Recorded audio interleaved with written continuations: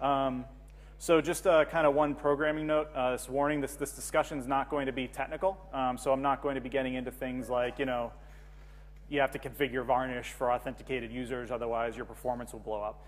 This is more geared towards best practices in terms of process. I'll get a little bit technical in some areas so that there's at least some discussion in terms of what can be done to avoid common pitfalls. And then we can reserve for some of the technical stuff for the Q&A after. So just to go over the agenda, we're going to start off with a brief introduction of myself so that you can get a sense for who I am, why I'm giving this talk. We'll also talk about some of the key components to success. So we'll actually start off positive. I want to make the title provocative to be negative, but we're going to be positive. So, and then we'll go over some of the real use cases in terms of why they fail. So some of the common things that people are encountering, some of the red flags that I've heard. And then we'll actually talk about, what can we do to overcome these barriers? So real-world actionable items that we can use to get through and to have successful Drupal projects. And then we'll take questions. So, it is late in the day. I really appreciate you guys all being here. I'll try to move this along so that we're not stuck here too late. So just a little bit about me. My name is Chris Pliakas. You can find me as cpliakas on Drupal.org. It's a funny Greek spelling, but that's how you say my name. I answer everything, so don't worry about it. I'm also the same handle on Twitter. Pretty consistent, so if you want to find me, I'm pretty easy to find. I can't hide. I'm a Drupal module maintainer. I have about 1,300 commits or so, which is a modest number, not too much, but it's a pretty good amount. I'm also a core contributor, very minor, but I have a few core patches in there. I'm also a Zen certified, so I'm a Zen certified PHP 5 engineer. I'm a MySQL certified developer and administrator, and I'm also Linux Professional Institute certified. So I have some experience in pretty much all areas of the LAMP stack. I've been working with Drupal for a little over 3 years. It's probably about 3.5. Last time I checked, it was around that time. So that's not an excessive amount in the Drupal community, but if you ask my wife, she'll attest for how many hours I spent behind the computer. Also, I was a member of Acquia's professional services team for a little over a year, and I'll talk more about that and why that's relevant.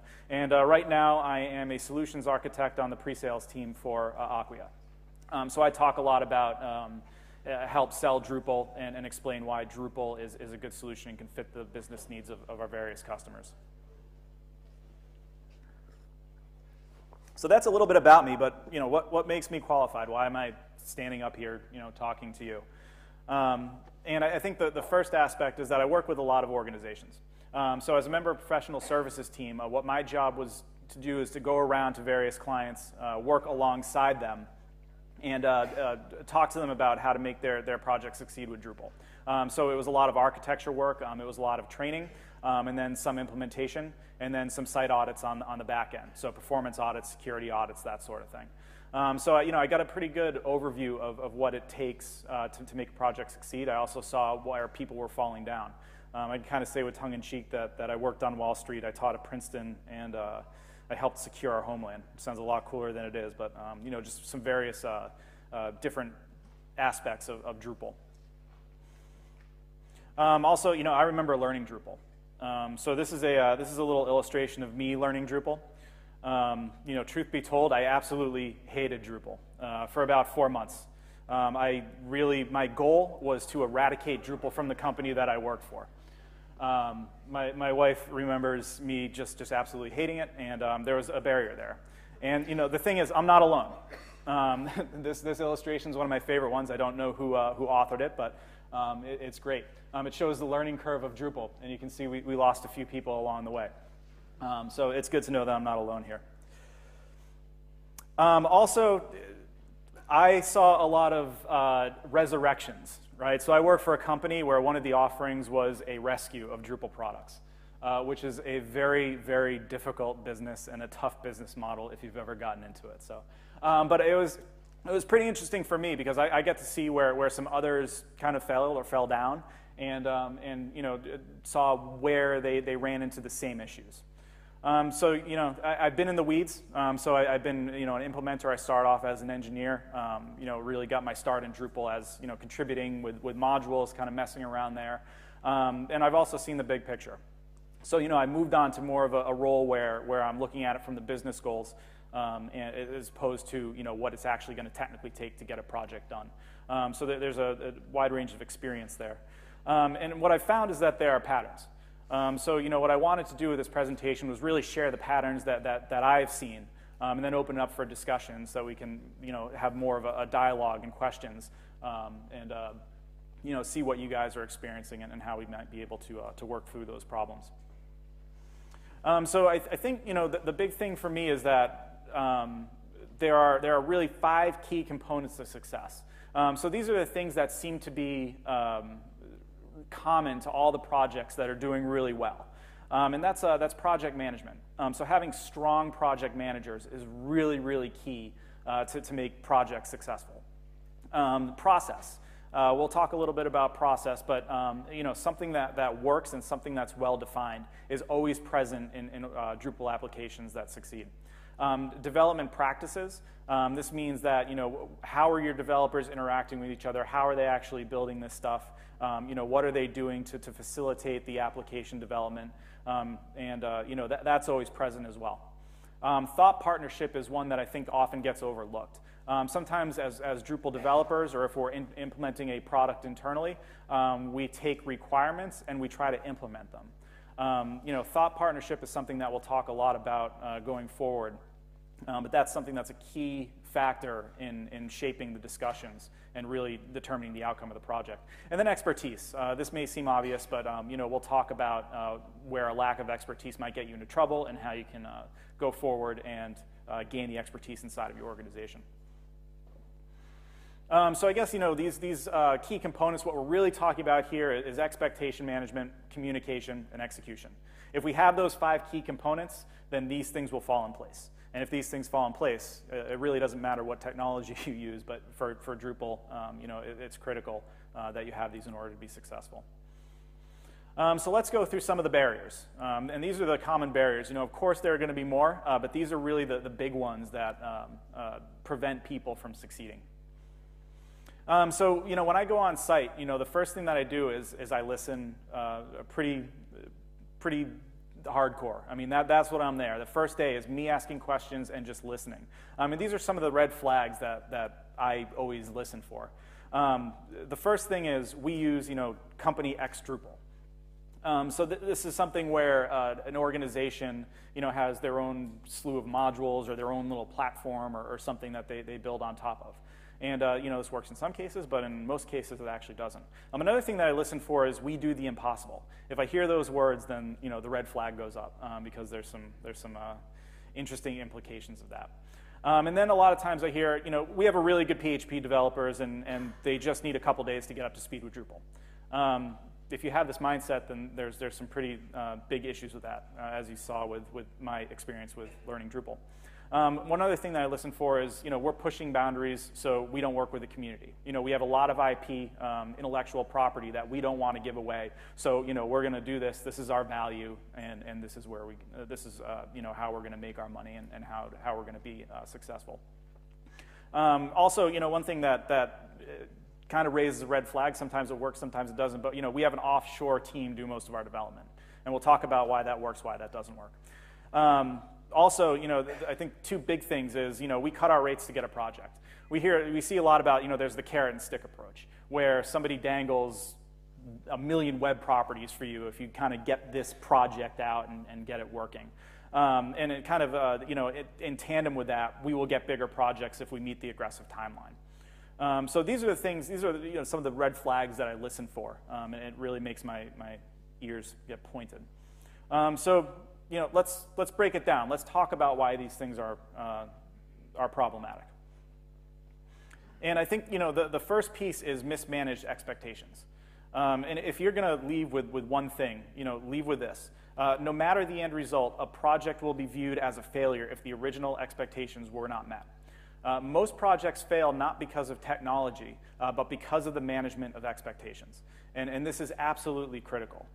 You know, and I think some contributing factors to expectation mismanagement is product misrepresentation.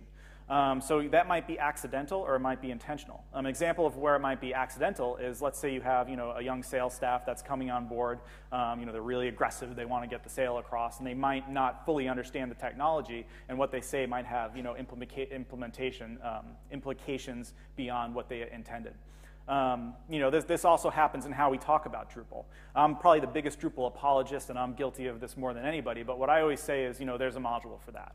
And that's not really the whole story. You know, what you really should be saying is, you know, there's a contributed solution that we could leverage, and then, you know, explain the risks. But that's an example of accidental product misrepresentation. And then there's the intentional stuff. And, you know, this actually happens where, you know, someone will say something that isn't really true in order to get a deal. And unfortunately, we see this. You know, it happens in business. It's a way of life. But this is a huge factor. You know, this is where projects get lost as soon as the phone is picked up. Unsustainable precedents. We talked a little bit about this in the red flags, but you know, if you do that first project and you agree to a really aggressive timeline and you agree to do it for really low cost, that's something where that precedence has been set. Right? That Pandora's box has been opened. It's really hard to close it. So oftentimes, you know, you get into a situation where, you know, those client expectations during the next project are sky high, and they're really unattainable, they're unreasonable, and they're not profitable for you. Communication breakdown may seem obvious, but, you know, I think there's seen a lot of instances where people develop Drupal applications and then they kind of go in a corner and they get really excited about it and they don't communicate with the client what the progress is and what they're doing, and then they show it back and that expectation is mismatched, and that's a big problem. You know, despite what work was done or how well it was done, if that communication isn't there, then that's a huge problem. And I think, you know, in open source, people are expecting transparency.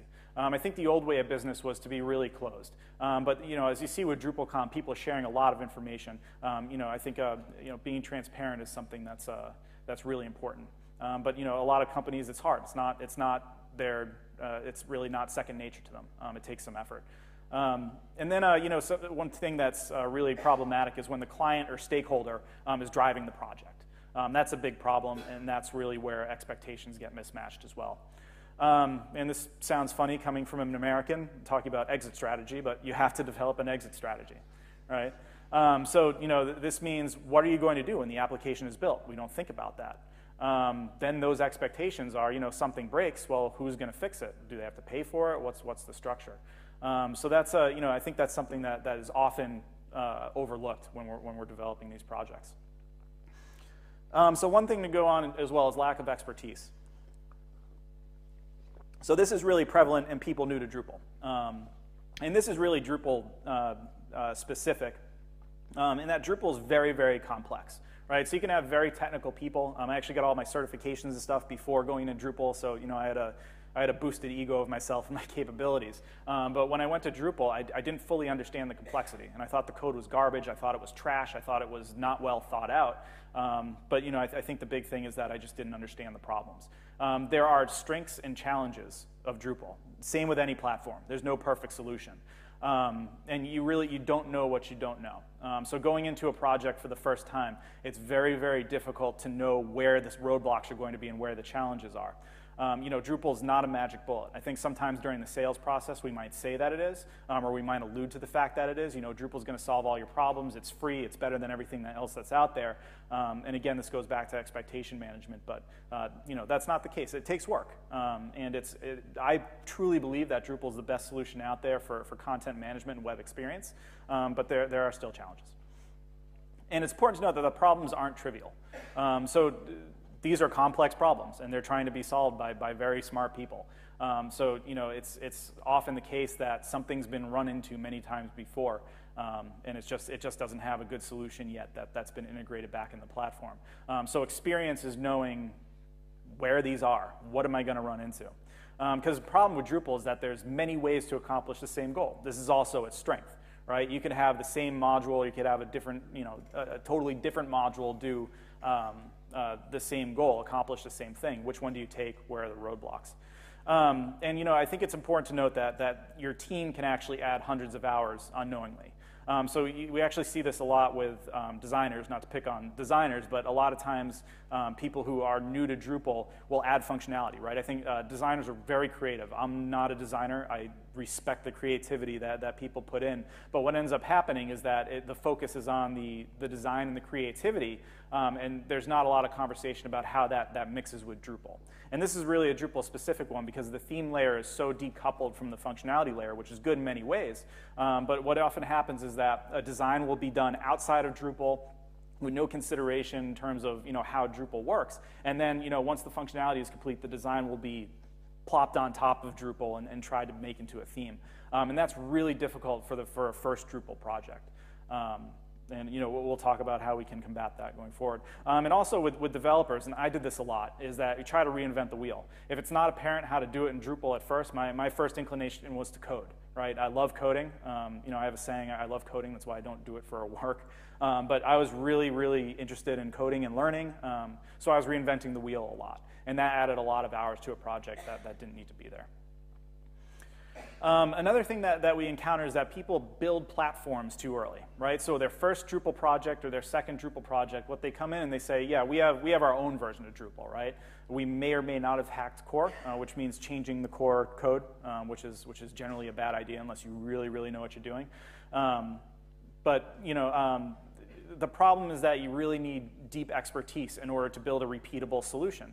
Again, with Drupal, there's a lot of flexibility and promise in terms of multi-site, in terms of distributions, in terms of installation profiles that are custom to your organization. But if you don't have the use case and you don't have the expertise in terms of what it takes to make these succeed, then it's going to be very, very difficult to go forward. What often happens is that a distribution will be made up front. It will satisfy the first site. That would be great. And then the second site rolls around. Okay, this doesn't really fit. We've some time's elapsed. Our requirements have changed. Now you're reinventing the wheel. So you're really blocking innovation. I think the power with Drupal is the value of innovation. So all the contributions that are coming in through the community. But if you kind of lock yourself into this platform idea too early without understanding the problems, then you really block that innovation, and that's a great recipe for failure. If you do have enough use cases, yeah, that's great. Like a platform is great. If you look at the existing ones that are out there, Open Atrium, that was built from many projects, had pulled great experiences from the development seed team. If you look at Phase 2 and their distributions, those are all built from projects that they've had. So there's a lot of expertise there as well, and there's use cases to make those happen. And it's also important to know, what are your business goals? It's very tough to make money off of a distribution unless you have solid business goals around how you're going to monetize that. So even though it might technically make sense or be the option that presents itself in order to reduce development and deployment, that sort of stuff, it might be good to take a second look at that because it doesn't always align with the business goals of what you're trying to do. So let's talk a little bit about solutions. Right? Let's talk about how we can combat some of these things. So the first we'll talk about project management. And again, this is really the key member of the team. I'm really big on this. The project managers, if there's a good project manager, then they can overtake some of the other bad practices that are there. A good project manager can really drive a project to success, and that's key. I hear a lot from people that, oh, we became successful because we eliminated the project manager role.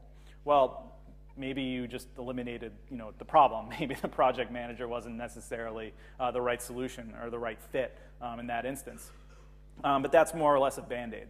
As you get projects that scale, the project managers become increasingly more critical, and they're really the focal point towards success.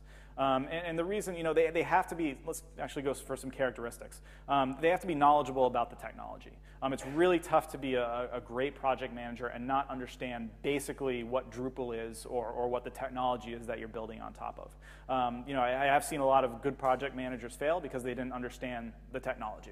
And that's not a fault to them. They're probably brought into a situation that wasn't the best fit. But if you are a project manager, it's very, very important that you at least have a good understanding of how Drupal works and what it takes to actually build a Drupal site. Not on the sense of, you have to be able to code a module, but maybe know the most important modules and know the basic solutions. Drupal is very friendly towards that. You can be a site builder. You don't have to be a developer in order to get started. So it really is a good tool that you can kind of dive into and learn going forward. Another key characteristic of a good project manager is that they understand process. So we'll talk about process in a little bit, but it's a cornerstone towards facilitating communication and combating a lot of those things that we talked about earlier. And it's critical that, again, the project manager is the person that really drives process.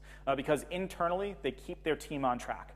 Right? They're hard asses. I mean, the developers might not like them all the time, but they're the guys that say, my projects don't go over budget. What do you need from me in order for you to break down these barriers? They need to be really aggressive internally, but conversely, externally, they really need to protect the team. So these are the people that are taking the bullets in the front line. These are the people that are taking all the stuff from the customer, all the grief when things don't go right. It's really important that they have that dichotomy. Another great characteristic is that a good project manager effectively pushes back. Saying no is much more important than saying yes. I think a lot of times we get feedback, well, the customer's paying the bill, or this is, Vivek Kundra, and, we can't say no to him. Well, that's not the case. I think people, are looking for you to say no if it doesn't make sense towards what they're trying to do. So it's really, really important that project managers push back and don't just, take everything in and move forward with that. So let's go back to expectation management. We talked about, if there's one thing that we want to get out of this is that, expectation is key in project succeeding. So I lost my. Oh, I'm sorry. What I meant to say is that what they're really doing is, with all these things, they're managing expectations, right? So if you have good process, if you have good communication, if you're effectively pushing back, then you're managing the expectations, and that's that's where the project manager is key. So let's talk a little bit about process. I don't want to get into too detail, but I kind of want to leave this for the questions and the conversations because this is really important. Again, the project manager drives the process. But honestly, the methodology doesn't matter. I think a lot of times we get into these holy wars in terms of agile versus waterfall, that sort of stuff. But I think if I forget who it was, but I think it was Seth, the project manager from Lullabot, is listening to a podcast, and he says it's really hard to sell agile. And what they have to do is they have to start off with waterfall, and then once the trust gets in, then they can move into agile. So just briefly, what the difference is a waterfall method is kind of like an incremental steps, right? So you have a milestone. So milestone 1 is that you'll have blogs and wikis done. Milestone 2 is that you'll have community features.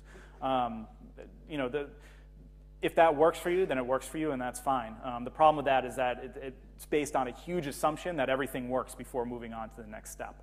And Agile is more of an iterative approach in which you have things in a backlog, you do a certain amount of work, and then you can revisit things that don't necessarily make it in. So it really forces you to prioritize and get the important things done, where you can maintain a backlog of less important tasks and kind of move those into future iterations as necessary. But again, it really doesn't matter just as long as everybody's on the same page and as long as everybody's following it. So it has to be very well defined, and it also has to be flexible at the same time. So that's a bit of a contradiction, but it just has to be transparent, right? So it really has to be something that your development team can do, and it also has to be flexible enough to meet any challenges that come up if something breaks the process. I was a part of an organization that was really focused on process, and the problem is that we stuck to it too much, right? We stuck to it where it didn't really make sense. And that caused problems. We said, this isn't in the process, and then we kind of cut off our nose to spite our face. So it's very important that flexibility is there, and simple is key. I think with everything, I think we see a lot of organizations that do things like invest in very expensive project management software, which may or may not be a good thing. But then there's that learning curve, and your development team has to go to it. If your development team's resisting it, that's a problem. For example, there was a Drupal Commons podcast recently. It was an Acquia podcast, and one of the I forget who said it, but somebody alluded to the fact that when we're working with partners on Commons, when we do these joint engagements, we have a Google spreadsheet as a bug tracking system. And somebody tweeted this and was like, "What? What do you?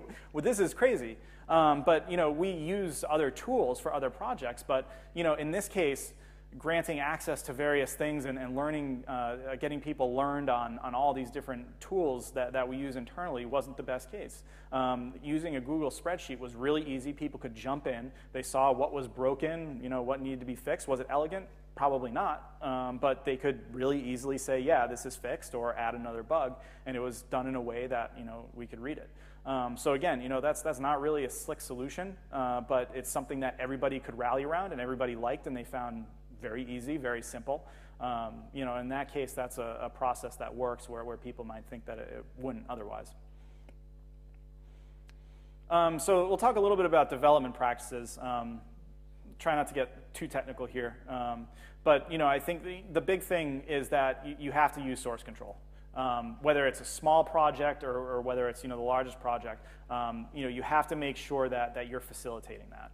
It's really important that your team uses it because it prevents, it keeps a transparent log internally of what's done. It shows you who's changing stuff.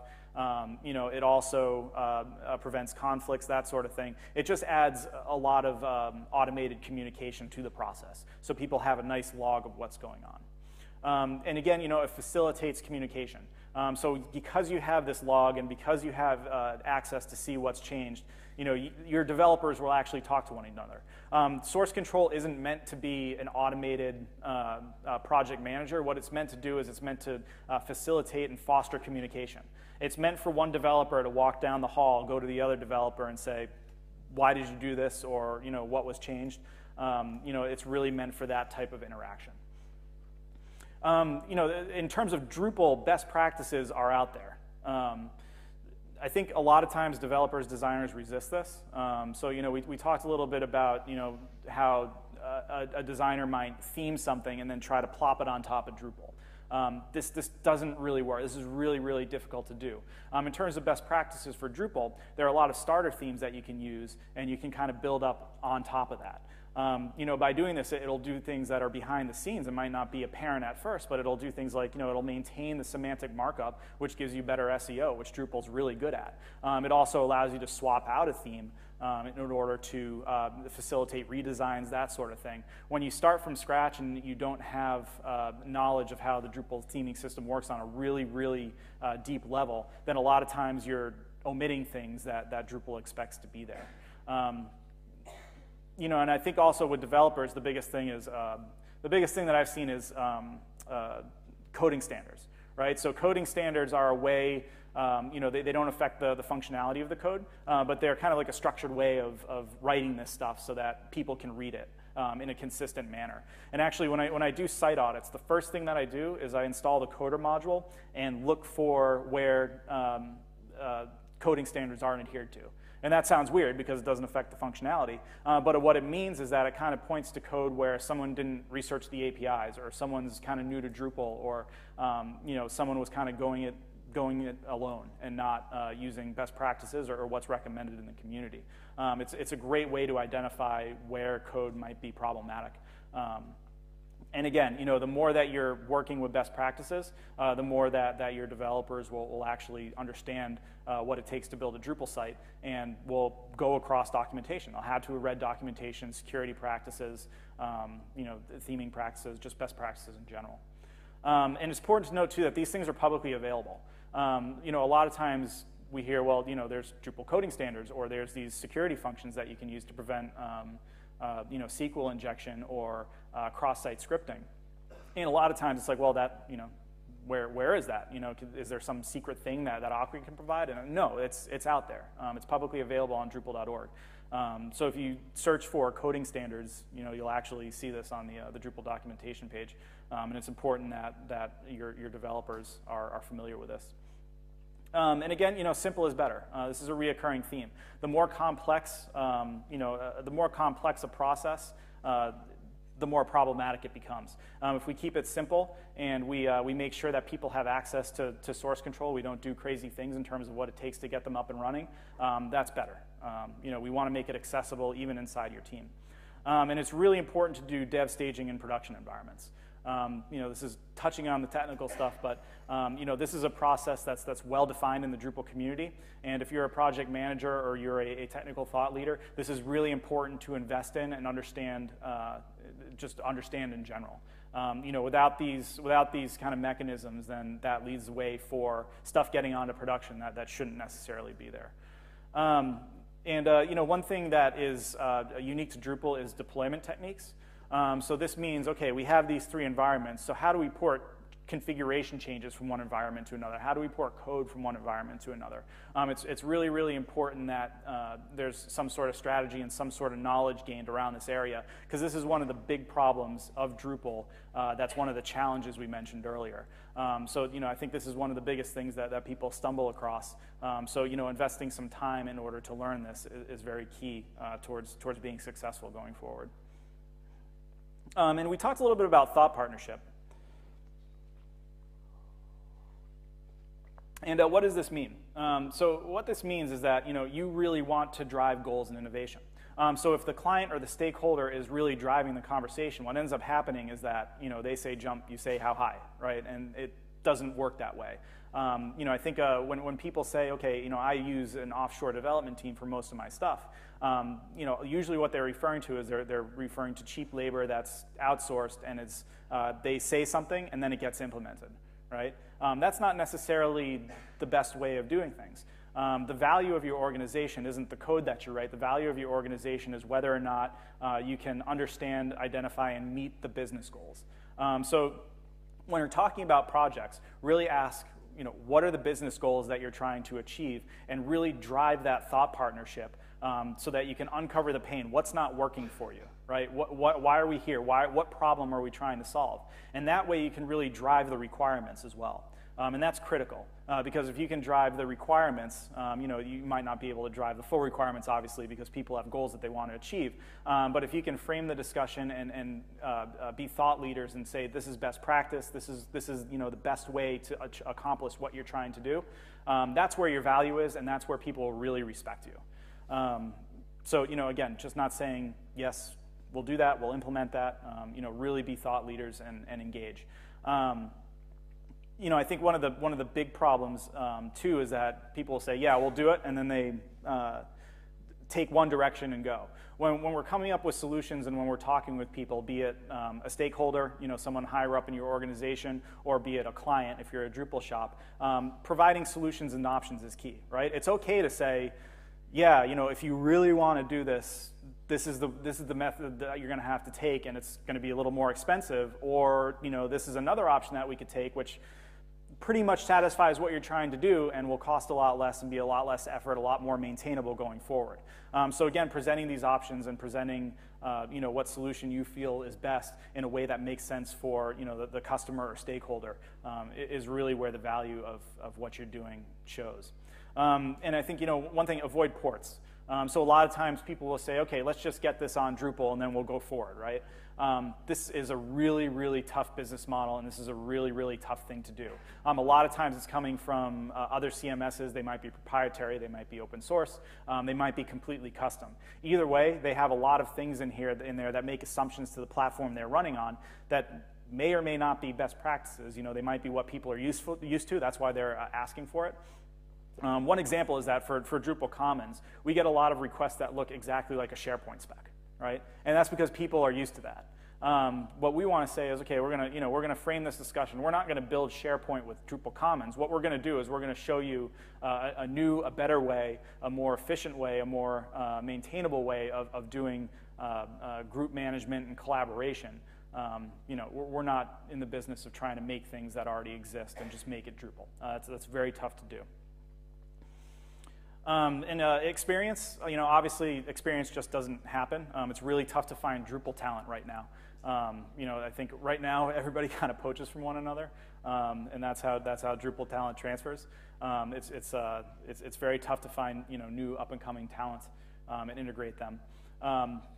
it is possible. A lot of people are making the switch right now from technologies like Java, .NET. They're moving into Drupal because it's easier, it's a better solution for them. It doesn't happen overnight. It's really important to understand that.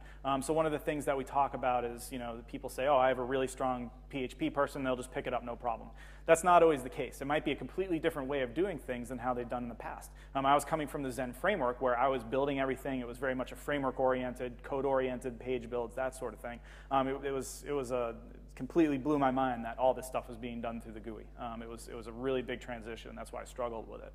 Empowering your team is kind of just something that people say, but what this means is that allow your team to learn, right? Give them the resources, invest in them in order for them to really thrive with Drupal. Putting them into a situation where, okay, here's a project, go learn Drupal on the fly isn't going to work. The team has to be able to be engaged with one another. That communication's key. And also, they have to have some investment into them so that they can, really learn the platform and be successful. Make sure that they leverage the community. Avoiding the community is a big problem. The community is really what makes Drupal powerful. It's not the software. It's the community. And as soon as you start working with Drupal, you're a part of the community. It's not this thing that's unattainable and you have to work really hard to join. Just by downloading, installing Drupal, making a commitment to build a Drupal site, you're a part of the community, you're a part of the communication, and it allows you to share knowledge. And a lot of people are afraid of this. A lot of people say, well, that's my intellectual property. Why would I want to give that away? And to steal a term from Jeff Eaton, who's a pretty well-known lullabot inside the community, he coined a phrase, cooperatition. I'm not sure if he stole it from anyone, but I stole it from him, so that's why I'm going there. We're all working with Drupal. The real competition is with proprietary vendors that are attacking open source in general, and this is where Drupal is moving, right? Dries said in his keynote, that's where the opportunity is. Even though we might compete with each other in small areas, we're more cooperating and we're more sharing ideas so that collectively as a community, we can all grow. There's definitely room for all of us to thrive. Seeing where Drupal is going is very exciting. When you start to share knowledge, you get a lot of knowledge in return as well. So that's a great, inexpensive way in order to empower your team and get them moving in the Drupal way. And it's something that you shouldn't resist. And working with the community openly and transparently is very, very important. There's some free things that you can do. You can go to conferences, you can go to camps, go to meetups. These are great ways to get your team empowered. Make sure that you make it, you give them good incentives to go. Maybe buy them a drink or something, or send them to a camp that might be a little bit far away. But this is where relationships are made. This is where knowledge is gained. This is where your team will thrive, and this is where you get the most return from your investments. It's also important to give trainings. Give your knowledge away. This sounds weird, but we do this at Acquia a lot, right? We try to teach people to make ourselves irrelevant, right? We want you guys to be the next, Drupal experts that can thrive and help the community grow. I think that's really important. When you give trainings, when you start to give your knowledge away, you also become the subject matter in what you're teaching, right? So you get great visibility, you get a lot of business in return. It's a great way to expand your business. Also get people involved or also get people integrated into your company recruitment. It's a great way to expand. Acquia is sending me here, so I do feel obliged to talk about Acquia. So we'll end with this slide. What can we do for you to help get through some of these barriers? And one of the things is professional services, right? So we have an organization that's dedicated to providing technical architecture, jump starts, so intensive week-long trainings in order to get people up and running on Drupal, and also audits. So one of the things is a pre-launch site audit, where we can actually go in, view the code, see if it's being adhered to, best practices are being adhered to. And it's a very valuable tool in order to make sure what gets out there is something that's going to scale. Enterprise support as well, we talked about an exit strategy. A lot of times what happens is that a project will be done. There is no conversation in terms of what's going to happen after. Projects inevitably have bugs. There's no perfect project. It's impossible. It really is. There's going to be issues. The customer is going to come back afterwards and say, well, you built this, you need to fix this. If they have to pay for it, they're going to be a little bit frustrated. It comes back to expectation management. With Acquia, you can actually leverage enterprise support where we can take over that part of the business so that the client remains happy, right? We're the throat to choke, so to speak. So it's a nice way to deflect those expectations off of you and onto us. And what we've seen is that the customer then returns back to the original company for future development, additional work. It ends up being a nice facilitator for business. And we also offer accelerators such as Drupal Gardens, Drupal Commons. These are things that are prepackaged solution that allows you to get ready, going with Drupal. So it's important to note that a lot of these things are free, and you can leverage, and you can get up and running as well. One thing that's important is that we offer free training for partners. So we talked a little bit about expertise, right? So let's say you have someone that comes into your organization from the Java world. If you send them to us, we will train them for a week for free. We won't charge anything, and we'll send them right back to you. And we're putting the investment because we feel really, really strongly that the success of Drupal is dependent on the talent and the amount of people that can build good projects. So that's something that is really important. We'll also do joint proposals. So if if this is one of your first Drupal projects you want to get going, we'll either do it side by side, meaning we're out front, it's an Acquia/company proposal, or we'll do it behind the scenes so that we're not even viewed by the end customer, right? You manage that relationship, you're the point of contact. We'll happily do that. Also, we provide the Acquia network, which is worth looking out. There's been a couple of announcements, but these are tools to help you identify what the problems with your sites are, and also provide some knowledge in order to increase your understanding of what Drupal does, and just provides it's a nice facilitator in order to get you going on Drupal and make sure that your clients' projects or your internal projects are successful. So I think the big thing that I want to take away is how can we help you succeed? We don't have prepackaged stuff. We really want to converse with you and figure out how we can help you succeed with Drupal. And with that, I'll end the business pitch, and I'd love to take some questions, have some discussions, and yeah, we can go from there. Yes. So for a, say, small, medium-sized company, maybe a big one perhaps, Mm-hmm. have no Drupal expertise, and the view is we'll just chuck I'm our sorry. devs towards it. Oh, I'm sorry. Quite an expensive option in the long run. I'm sorry, there was some microphone issue. You're going to have a microphone so that everybody can hear your question, so that I don't have to repeat it, because I'm really bad at that. Hello? Oh, right. Excellent. Is that working? Yep. Cool. Get up here. So for a company that maybe has an existing system that's set up in place and they're looking to move to Drupal, Mm-hmm. If they don't do the research up front and maybe the view is we'll just put our devs against it and then maybe in 2 months' time we'll have a complete conversion over to the new platform. Mm-hmm. With sort of viewing this presentation, it kind of makes out that Drupal might be an expensive option to move to in the short run. So, in my opinion, the investment would be needed as far as Drupal skills go, and perhaps I could go to Acquia to obtain that, but for some companies they may just think, we'll put our IT department against it and we'll try to get something out in 5-6 months. Mm-hmm. Is that something you encounter quite often? Yes, so a lot of the first projects with that will be problematic, because what happens is that you put a time frame together of 2 months, but there's no understanding of the problems that actually determine the scope of that project, right? Also, there's best practices, right? How do you achieve that efficiently?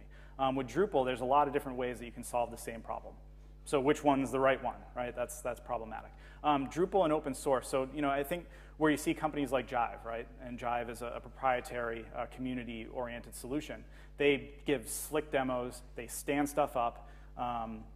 What ends up happening is that you pay for any additional customization, any additional service. You pay for licensing fees, right? So the cost up front might not be as much, but the maintenance, which is where most of IT cost happens, is backloaded, and then you're stuck, right? You're vendor locked. With Drupal, you do have to put some investment up front, and then the costs tend to tailor off tail off over time. Acquia is not the only solution. I don't want this to be an Acquia pitch. There's a lot of companies inside of Drupal that talk with each other. This is a great opportunity to talk and to join birds of a feather, or BOFs, to talk to people about those transitions. And people are very transparent in terms of what their headaches were, what the problems were, so that you know what areas you might need to invest in order to get your developers trained and up and running in order to move to a new system. Okay, thanks. Yes? Sorry. Yes, you just looked that way. That's you.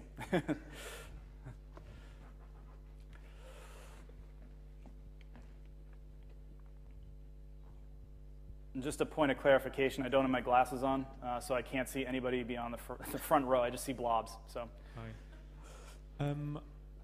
I'm coming from a proprietary vendor that's moving from our own CMS to Drupal. And the problem that we seem to be having with a lot of our clients is that we fail to explain the cost in when you mentioned earlier the whole there's a module for that, and that's not really an accurate way to talk to clients.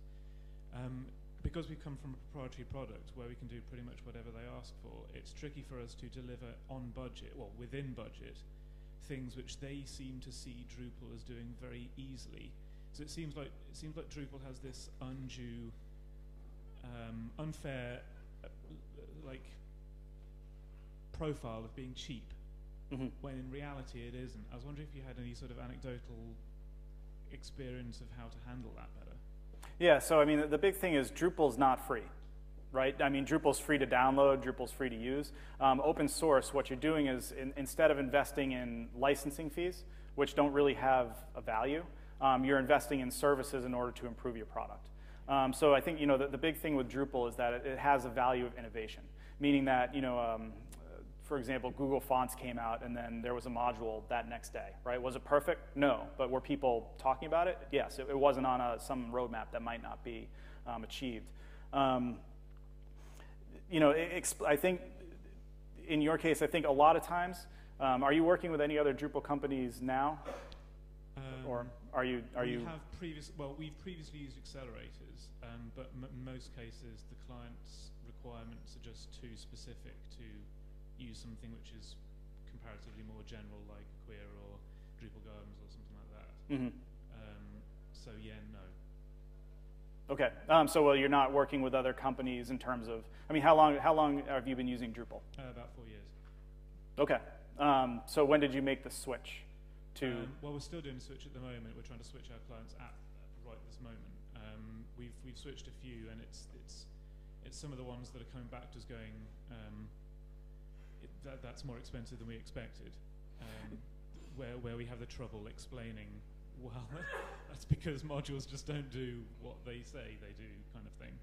Yeah, I think that's really important. So whenever we talk about modules, we talk about, okay, what is it with a module that you're getting, right?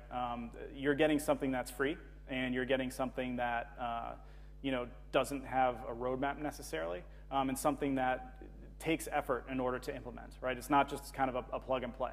The benefit is that there's a lot of innovation.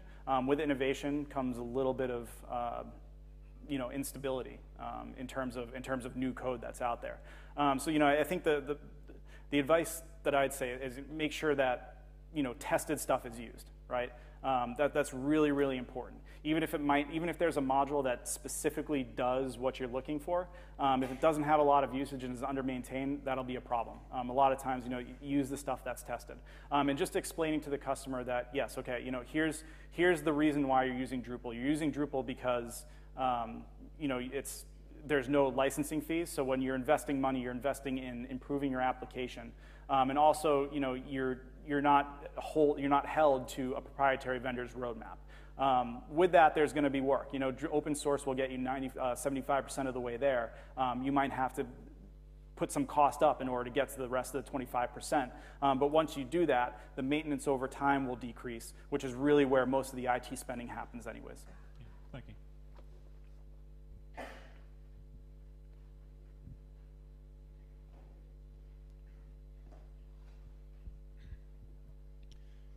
Can you hear me? I can hear you. I can't see you, but I can hear you. I'm just wondering what problems you've observed as you have to try and keep your solution up to date as the core and the contributed modules continue to upgrade, and how you deal with that. Right. So I think Drupal innovates very fast, and with that, it's not on a set roadmap. I think core is on a better roadmap, but obviously the contributed modules move pretty quick and have to be updated. I think Drupal does a pretty good job of telling you what needs to be updated, and then there's automated tools such as Drush that help facilitate that. And as long as you're not making major changes, as long as these are minor point releases, generally Drupal works out okay. But what you want to do is you want to make sure that these upgrades are tested in a staging environment first before going into production. Right? You don't just want to upgrade your modules in production. That's tough to do. And this is an area where expertise comes into play. Again, I hate to do the Acquia pitch, but I think it's important, is that the support understands what the different conflicts are, right? So they support thousands of applications, and they see a lot of the stuff that isn't apparent to everybody, right? They know that if you upgrade views to 6.14, and there's 6.24 or whatever, just hypothetical, that there's going to be a conflict with another module.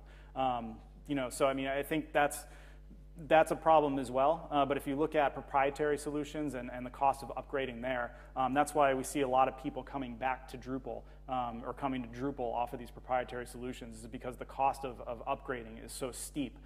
Whereas as Drupal, it's not free. You do have to do some testing, you do have to do some work, but it's that's one of those hidden costs that you don't want to make hidden. You want to be transparent about it, you want to be upfront about it, and as long as people understand why this cost is there and why it benefits them, generally they're receptive to that, as long as they expect it.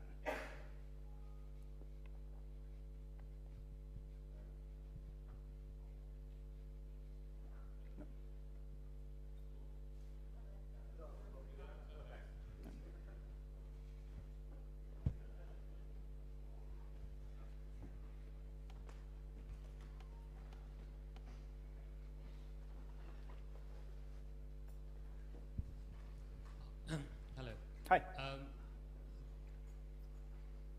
My question is around changing how clients see projects in Drupal.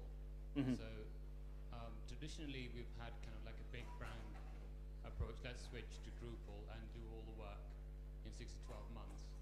But I'm increasingly seeing the need for projects that run for several years, where you have continuing engagement and you have a phased approach.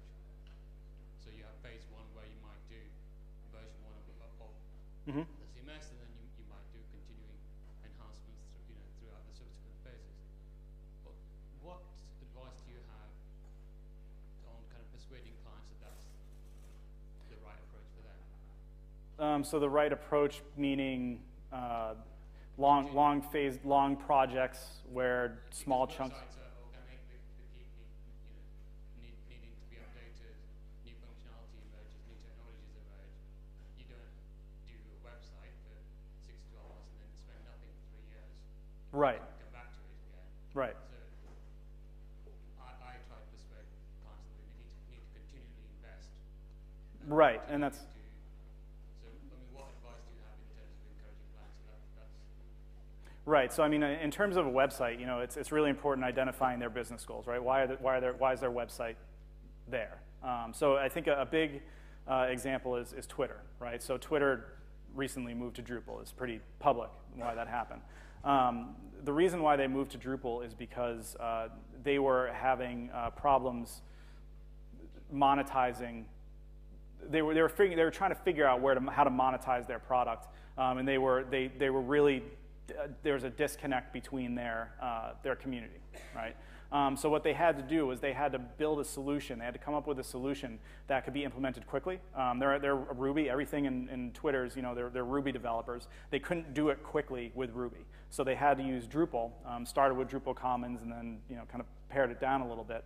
But the reason why they were able to do it is because they were able to do it quickly, and they're able to react, right? So now that they have community engagement, Now, what happens when the community starts engaging? Nobody really knows. I mean, it's not, the success of a project isn't when it launches. The success of the project is how you can adapt 1 year after you actually figure out how people are going to use your site. So I think, with Drupal, it allows you to do that because there's free software. I mean, there's obviously a cost of implementing that, but it's far less than if you have to do a complete customization on top of a proprietary solution. So I think, again, the value of innovation is really what sells Drupal. Communicating that and communicating why that fits the business need of the client is critical.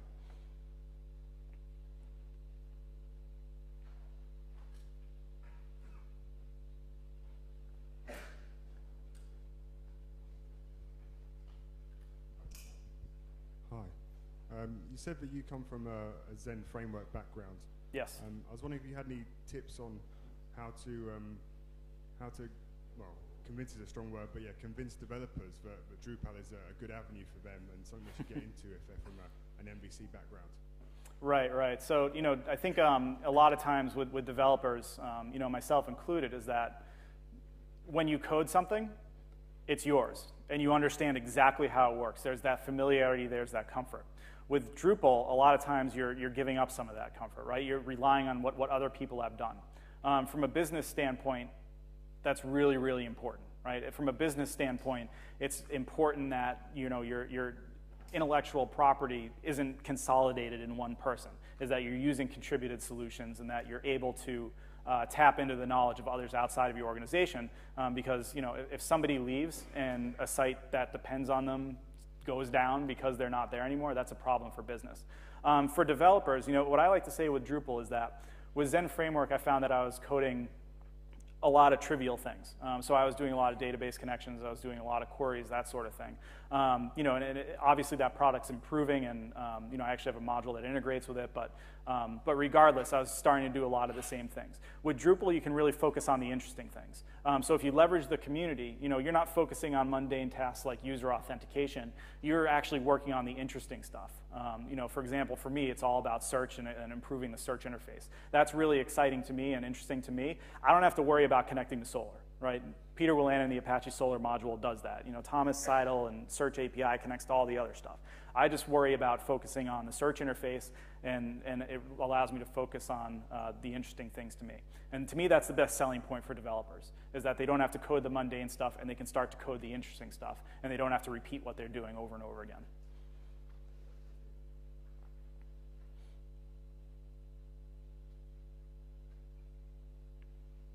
Are we good?